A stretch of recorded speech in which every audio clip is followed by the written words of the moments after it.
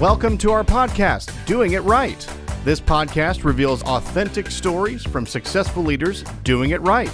It's about their journey to become a leader, their choices, motivations, and lessons.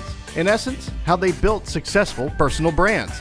Your host is Valerie Sokolosky, author of 8 leadership books and nationally known as an authority on executive presence and personal branding. Let's get started. Here's Valerie. Well, hello again and welcome to the show. And right up front, I want to thank Betty Ryder Boutique at Preston Center at the Plaza, the Red Door, for my lovely outfit today. I always am so pleased when I can wear something beautiful from her. For those of you who are new to the show, let me just tell you a little bit about how this all happened. I've had a leadership firm for 25 years and I've enjoyed so much igniting the spark of enthusiasm in those leaders who want to develop their personal brand and learn more about their presence. And so that's been my passion. And so for emerging leaders, I very much care about them leading authentically. That's why we started this show. My guests are always leaders who are staying authentic and living their values. And today is no exception. Just watch this clip of my wonderful guest for today. I wrote my first book when I was pregnant with my daughter, Hannah, which is just about 30 years ago now. And I wrote a poem to her, really welcoming her to the planet and what my wishes and my hopes and my dreams were as a mom and for my daughter yet to be born. And many years later, that poem was created into a book that was published and is still in publication today. So today I have a wonderful guest who wrote many books, many children's books, mostly children's books. She sent me this one. Sandra, I want to welcome you to the show. I want to hold up this beautiful book and your philosophy that you shared with me prior to the show is to live artfully. And you sent this book to me of all the, how many books have you written now? 60 or 70, quite a lot. Can I just say that again? 60 or 70, which makes my 8 look really small. And I don't think I have another book in me. But you sent me this one, and tell us why this was the book you sent to me. Well, out of all the books that I've written, I think this book talks to the heart of what I really believe in, and I want all children to know about themselves, and I want all people to know, and that is that they are unique, and we need everyone to be themselves. You know, in a world where you can be anything, I say be yourself, and being you really matters. If each one of us is authentically and uniquely ourselves, bringing our gifts, the gifts that we can only bring to this planet, the world becomes a better place. So this book celebrates, encourages, and reminds us to be ourselves because it's the best thing we can be. And I think that's a really important message for children and for everyone to really own that and celebrate it. And it is in our differences that make us so special, and to celebrate those as well. Well, it's a great book, and I had joy and smiles as I kind of flipped through it. Sandra, we're just going to talk woman to woman and women to women. This is pretty much all about women today. And you have a lot of messages. And your main message, your philosophy of living artfully, started in your childhood. I want you to share with us how that all began as a twin. Yeah. Well, you know, I think the idea of being an individual, being yourself, a lot of those philosophies and ideas come out of being a twin, which is really a blessing. I love being a twin. I love having a relationship with another human being that's so close and that's so meaningful and filled with love. It's a gift. I really wish it for everyone. But in our relationship, I was more of a maker and a doer in terms of expression, and my sister was much more verbal. So I grew up making things, really. My grandmother and my mother were makers as well. And I learned to knit as a very young age and embroider and, all those sorts of things, pottery.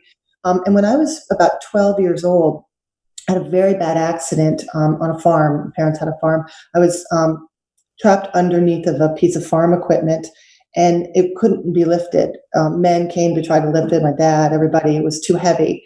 And my sister Susan, who was sitting off to the side, I called for her to help me, and she came and effortlessly lifted this huge piece of equipment off my legs. And I was, able to go to the hospital. I had a terrible break of my leg, and I spent almost a year on a home and hospital school where I had to learn to use language. And I had headphones, and I spoke, on the phone to other students and teachers. And the students were there because they too had accidents or they had cancer. And within that year, I really learned the most powerful lessons of my life. And it really was that love is the most powerful thing in the universe. It can do anything. It can lift tractors off of legs. It can solve all sorts of problems and connect us. And that we aren't promised tomorrow, because many of those children who became my friends passed away that year. And I learned to live in the moment and to communicate what I felt in that moment. And that year I was at home. All my sisters, I'm one of 5 girls, they all went to school. And my grandmother and my mom decided they would go to the Woolworths, the 5 and dime, and get me these little embroidery kits that would say, have a beautiful day, or a smiley face, or flowers. And I really learned to embroider with messages, and I would send them back to school to my friends through my sisters. And that really began this idea of creating something from my hands that could be given to another to share what was in my heart. And so I called them messages from the heart as I grew up, become an artist and a young woman. And that time in my life really informed the rest of my life. I became an artist where my work was incorporating words and imagery.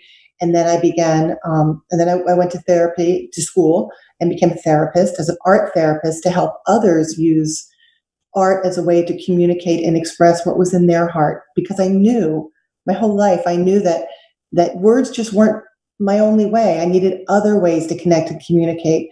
And I know other people are the same way. We don't all communicate in the same way. And at the end of the day, our ability to communicate as fully as possible and to connect with other human beings as fully as possible is what really allows us to be happy and connected and content on this planet, and to have real love and real relationships.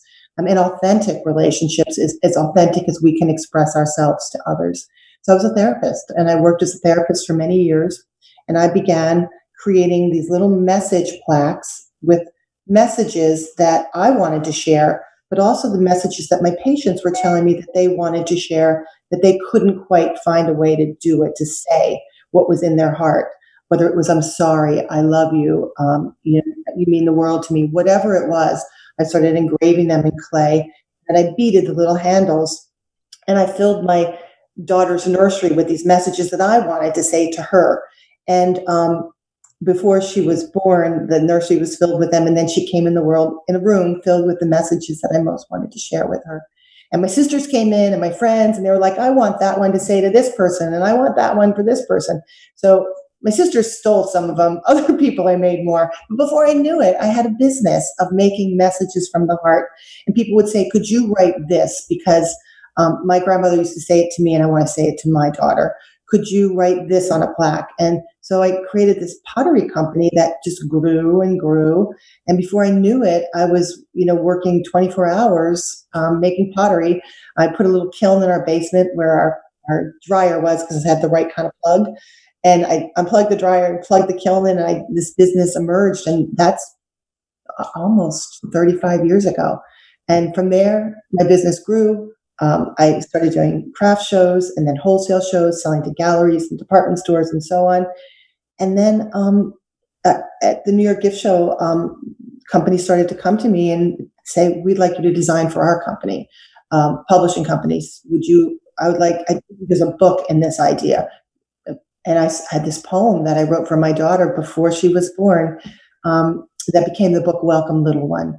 And that really was the beginning of my publishing career, where I knew that of all the lessons that I had learned for myself, of all the lessons that I felt were important to share in the universe, that publishing would be the way for me to do it through my poetry and combining my poetry with imagery. And so that's what I really have developed over these years, and that's what I do today.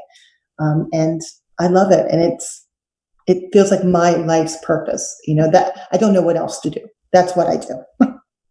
You know, Sandra, what's so fascinating about this to me is you have all of these products and all of these beautiful messages. You mentioned pottery. You mentioned your children's books. People can go on your website and see the blankets and all of the other vehicles onto which you have put the messages of living authentically, living artfully. But I know of you, and this is what I want to say to the audience, as a mom and as a grandmother, those books, as you said, you've been doing this for a while, those books that were huggable and soft, do you have anything there that we can take a look at? And if, I hope, and if, I do. you? Okay, I want you to hold this up, because I bought those. And now I'm interviewing you, and I've used your huggables with babies for years, and I'll bet some of the audience has too. Can you show some of those? I love that. Thank you so much. It's amazing how I feel like I've met so many people and connected through this work that has gone out in a way like an ambassador, like kind of connecting me to people all over the planet. What I want to say, I think is so important, is that the message is the same. It's about love. It's about compassion. It's about friendship. It's about connecting. It's about gratitude. But the messenger is what I think that I'm so interested in. I mean, whether it's designing for 1-800-Flowers, where that message goes out with flowers, or whether it's a book where it goes to a child, or whether it's a piece of jewelry or a blanket, or greeting cards. The messenger is just the format to deliver the message, which to me is the heart of the whole story. That's how we connect, and that's how we say what we most want to say with the people we love. For books, we think of a book being, pages, paper, and a book and a cover. I want to expand that format, because I think books can almost be a toy. They can be a message. They can be interactive, and children really require that kind of interaction. Like me, where I couldn't just use words alone. Other people are like that. Children are like that. They need something soft or cuddly. So I'm always inventing formats. This is a really fun idea. And what this is an all fabric book, but the way you buy it is in like a Joann's or a fabric store as yards of fabric, and grandmas and moms and aunts sew these books, which I think is really cool. And that's really fun. So we give people a way to make something that they want to say. With Scholastic, who's one of my publishers, this was a book, and I wanted to combine the idea of a plush animal, which children love to hold on to. They're called transitional objects in psychology. But we know children need something soft and lovely, and combine that with a book story. So these little ears, this format I call irresistible, play on word intended, have ears all the way through them. And so the child can read about the bunny, and the bunny tells a story of love and connecting and commitment and caring. And then they can hold the little ears, and as they go to sleep at night. And there's all sorts of little ear books. This is one of their new ones called I Love You, Little Monster. And our little monster has horns. So that's really the fun part. But then, we also do books that are just a board book, which is also lovely, because this message is so sweet. And it's a love letter to a baby. So we did it in the way that a letter would be read, with words on paper. You are one creative lady. I'm going to ask you a question. You talked about nature and beauty and love. If you were a tree, what would you be? I'd have to pick one tree? If you were a tree, what would you be? That's an alliteration, isn't it? A willow is what I'd be. And why? I love a willow. I think a willow would be lovely. Yeah, I think a willow. Yeah. I think that's perfect because you're very graceful. Let's get back to the women issue. Women today are in so many different roles. When I'm doing speaking engagements for women, I will take a moment and I'll say, I want you to take a pen and paper and write down how many hats you wear. Homemaker, wife, career counselor, and on and on. And then they go from there, and it's amazing what happens. We are in a different space as women. We're doing so many different things. If there's a message about your messages in living artfully, what would you say to us? Well, I think it's very true. Women are doing many, many things. And I think they're doing many things that we have kind of grown into and are now able to do, whether that's in the government, whether that's in business, whether that's in schools, whether that's in home. I mean, we now have, I think, the world of possibility. We can be and do anything we really want to do. And I think that's where the message lies. I would counsel any woman and say to any woman, do what you want to do. Make those decisions and put your energy into the activities, the jobs, the relationships that you believe in and that you care about. I think, we can make those choices. We can say, no, that's not right for me if it's not right for you. You can start something, you can get involved in something, and if it doesn't feel right and if it isn't fulfilling and you feel like you can't bring your best self to it, you can walk back from that. So I counsel women to really live artfully and make each thing they do purposeful, meaningful. Do it with your whole heart and create something out of it. And if it doesn't feel right to you, I say don't do it. Thank you for that. And that was one of the lessons learned that you shared. You said you'll make time for what you think matters and always and obviously do what is you. I think, Sandra, that's a difficult thing for so many of us women, meaning we can be very self-deprecating. We can say, I'm sorry, too much. We can over-care, over-commit. We're sort of the over generation and gender, don't you think? I do. I read this one email a while ago where someone wrote, and I wish I knew who wrote this because I thought it was a really good observation.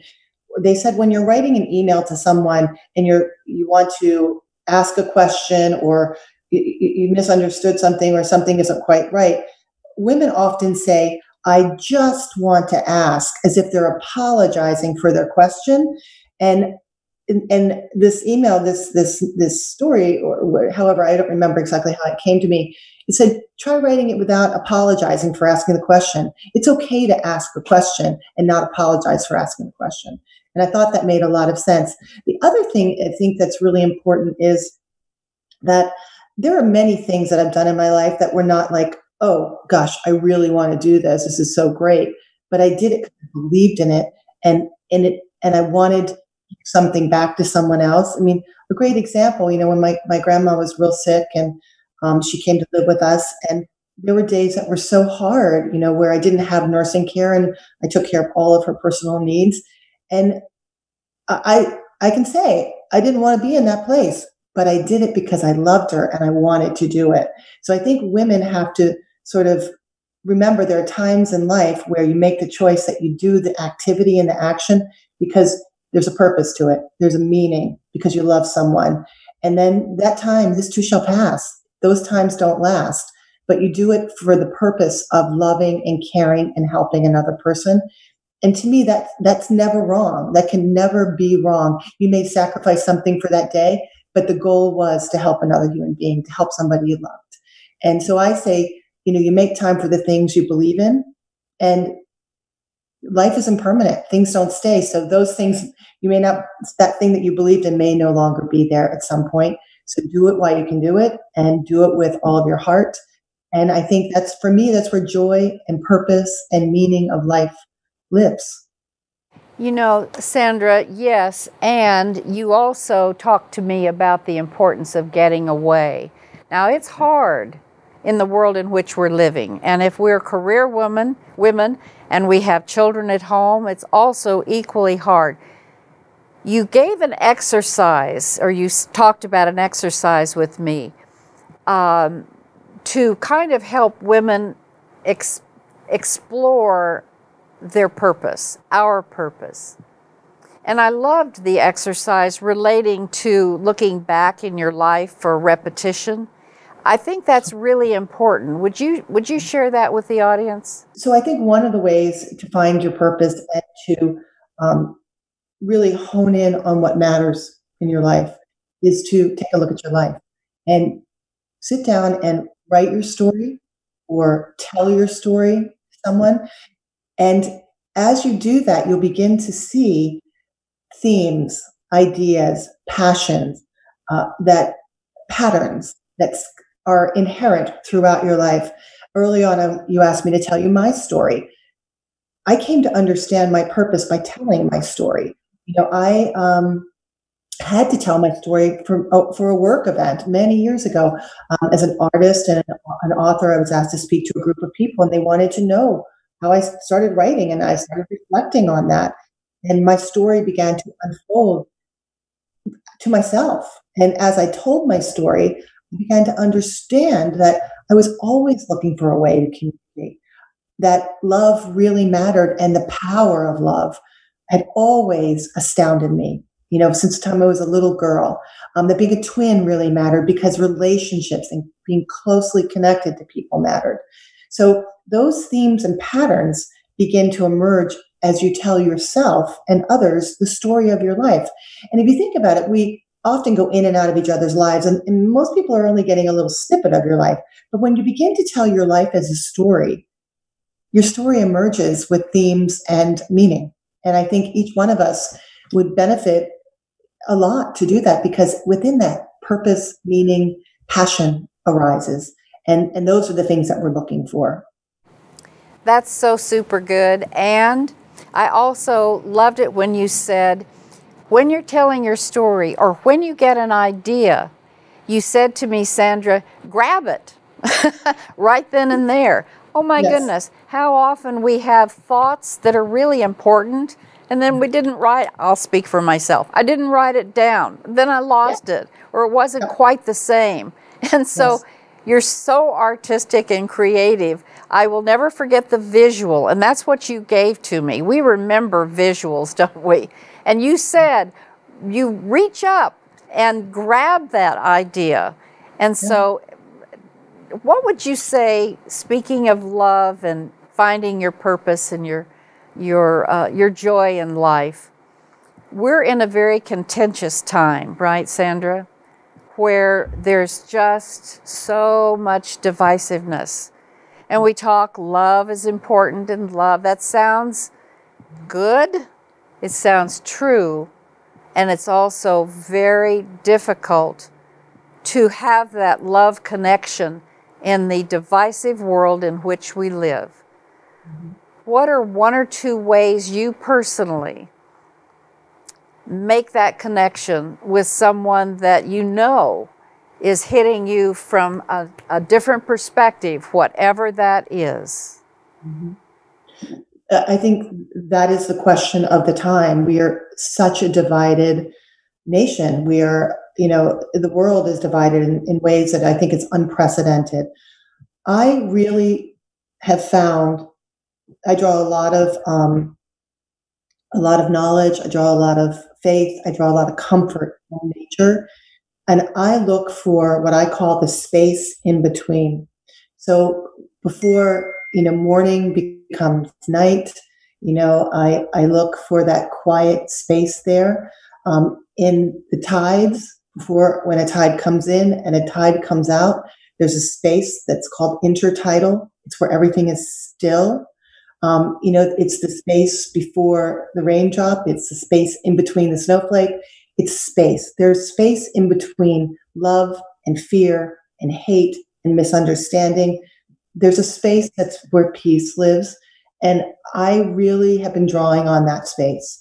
And I think it's found in meditation. I think it's found in prayer. It's found relaxing in a bathtub. It's found in taking deep breaths. And I've really come to believe that I believe this with all my heart. I believe that people really are good at heart. I think people are fearful. And I think I want to give people the opportunity to put aside their fear and be able to have a conversation with me where fear and defensiveness can be left alone, can be set on the side, because we're in a place that's in between where I'm not drilling down my idea and I don't want them to have to defend theirs. We can come together as human beings. Sandra, those of us women who are in business, many of us entrepreneurs, have had to be persistent.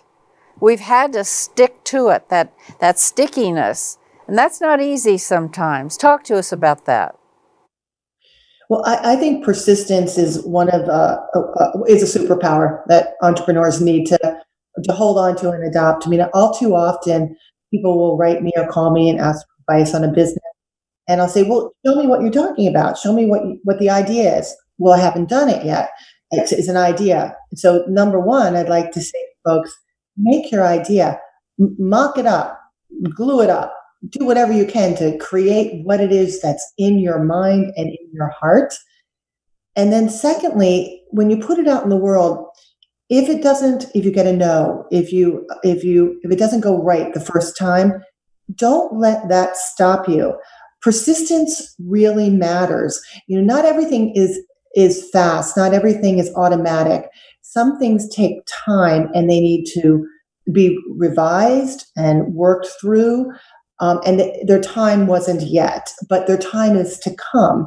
I can tell you that Welcome Little One, the book that we talked about earlier, when it first came into being, we did it in a format that was a large picture book, and it with lots of things that had like a lullaby in it you could click and other kinds of bells and whistles. That book didn't sell well.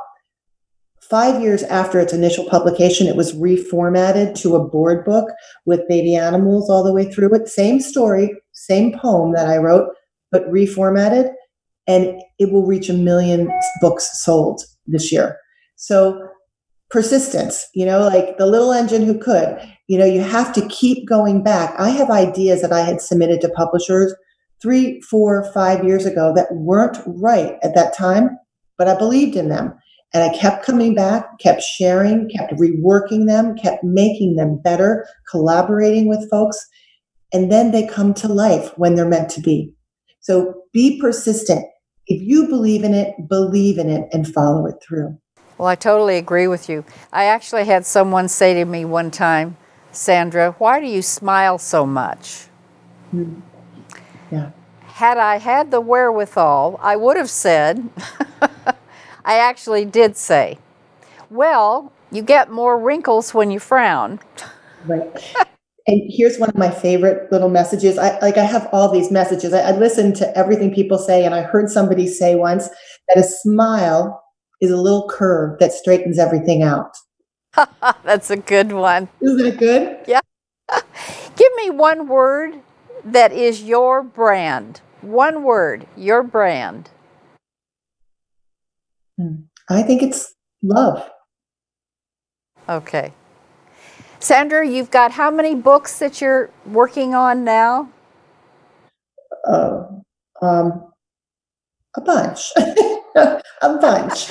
Are there some coming out? Developing a whole new line of books for kids that are very interactive, that are about playing and playing with other people. So books become more of a communal experience than just a one, sharing with yourself. We're opening it up, really to be a play format with play experiences. And then I'm also working on books for schools and for home learners that are about more social emotional learning about our feelings, learning about relationships, in addition to ABCs and 1, 2, 3s. So that's been really fun and really exciting. And we're in some other projects with ABC books we're doing that are regionally based. So they're ABCs of all different states in the country. And that's been really fun to learn about different states and to share them in a fun way with kids.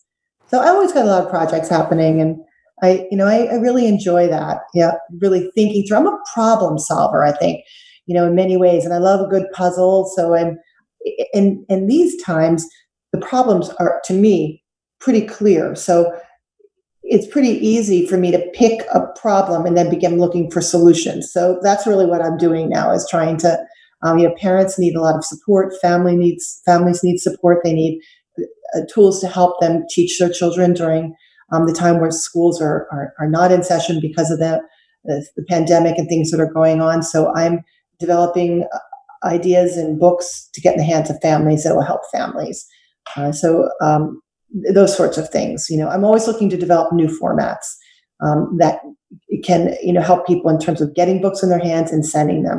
I'm working on doing some books that are really mailable, that would be sent through the mail in a very specific folding format. I like being a little inventor, like kind of figuring out new ways to do old things, but with important messages. You are just incredibly creative. I wish I had just maybe a fingernail of all the things that you can do.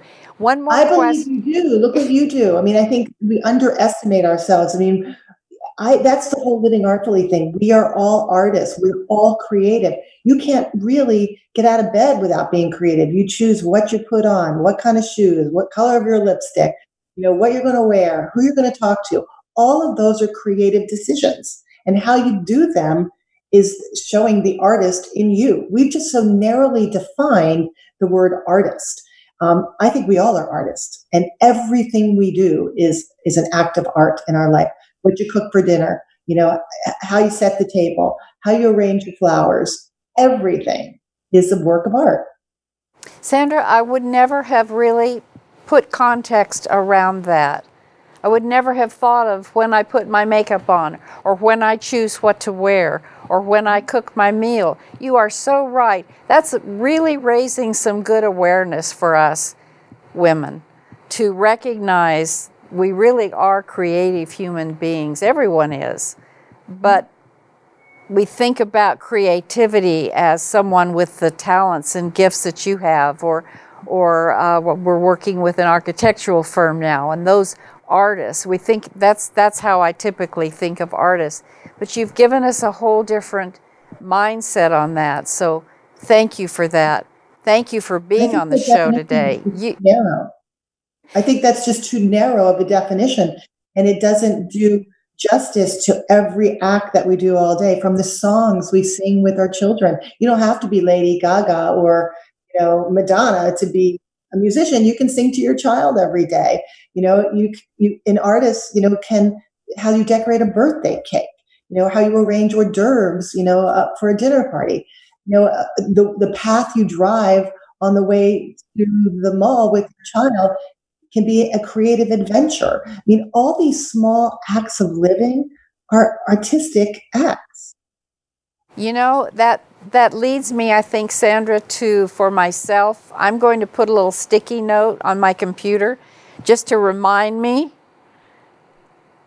be intentional in looking for my creativity. Because I'd really, honestly, until we met and had such a good conversation about what creativity really is, and we've all got it in it, I hadn't really given it the honor that I should have. And boy, am I honored that you were on the show today. No, thank you. Sandra, we're going to be looking for your new products and blankets and children's books and fluffy things, all the things that you do. And one more thought.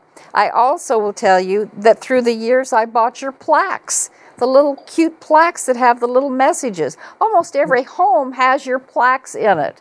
So if you, audience, want to know how to get in touch with Sandra, and I'll bet you will, you need to go to Write to Sandra. Isn't that easy? Write to Sandra at Comcast.net.